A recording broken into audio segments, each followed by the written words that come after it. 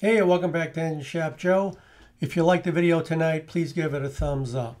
Today we're going to look at on the ISX or X15, it's the same on both engines, the oil pressure temperature sensor and then the oil pressure sensor. Now, if you owned an original Signature or the first generation of ISX or an ISX 870, this might have been a combo sensor. It was a combo sensor on the original ISX, and on the ISX 870 it was a combo sensor, and I think they split it off somewhere on the 871 early on to two separate sensors. The reason they did that is they had problems with the original sensor, which was a 4-wire sensor, and it had a small, it was a brass sensor with a brass tube that went down into an oil rifle, and then it had a small gray colored tip on it, and that was a thermistor.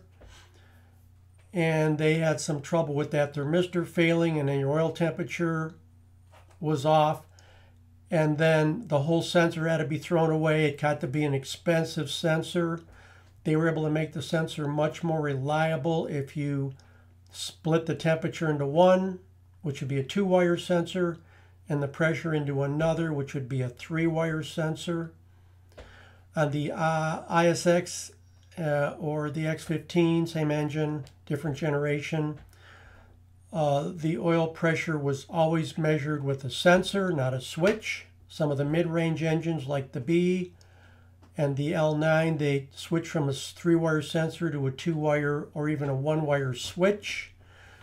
And if you had any oil pressure at all, it opened or closed the switch depending on the logic, and the ECM knew you had oil pressure. But on the X, they wanted to know what the oil pressure was at all times, because it could be too low at idle, it could be too low in mid-range, it could be too high. So they needed to control that. It was a little more complex of an oiling system on the X. The sensors are located not close to each other, but in the same rifle. So we're going to take a look and see the difference. The 2-wire sensor, which is the temperature sensor, is towards the front of the engine. You'll see where in a moment. And it is a signal and a return. And the signal wire basically sends out a voltage. And then the sensor is a variable resistor that changes resistance by temperature. They call that a thermistor. I don't know if it's positive or negative coefficient. I can't tell you that, I don't remember. But anyway, that's how that works. And it sinks more and more voltage to ground as the temperature of the oil either gets warmer or cooler. That's where the coefficient thing comes in. And then the ECM looks at the voltage drop that's in the signal that it's sending to the sensor, and it knows what the temperature is.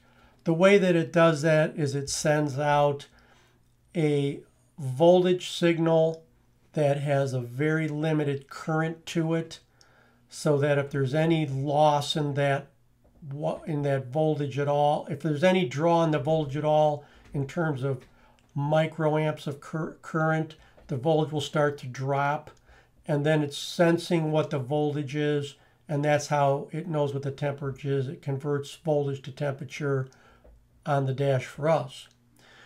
The pressure sensor is a 3-wire sensor, 5-volt feed, ground, and then the signal wire going back to the ECM is always somewhere between 0.69 and 4, little over 4 volts for oil pressure. So let's take a look now at where those sensors are. So here we are, and there is the oil temperature sensor. It's in the oil rifle. Just to the front of it, you can see there's a test port you could put a fitting in. Where are we on the engine? Well, you're looking at the fuel filter. In the front corner over here, you're looking at the air compressor, the back of the air compressor. There's probably going to be a power steering pump bolted there when this engine's in a chassis. So you're not going to be able to see that oil temperature sensor. It's going to be well hidden. And so, but at least you'll know where to look for it. Now let's move on to the oil pressure sensor. I'm holding a harness back here. The ECM is not bolted on this engine, and the oil pressure sensor is right here. And yes, when the ECM's on and the engine harness and the OEM harness are in place, you can't see that sensor. You have no idea where it is. But now you know where it is and how to find it. Thanks for joining me on Engine Shop Joe. See you next time.